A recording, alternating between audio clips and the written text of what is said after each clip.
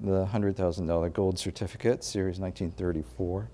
When Franklin Roosevelt took us off the gold standard, all gold certificates were recalled. They could not be held by the public, and as well as any gold coin. But the problem was that at that time, Federal Reserve banks and the government still used gold as a medium.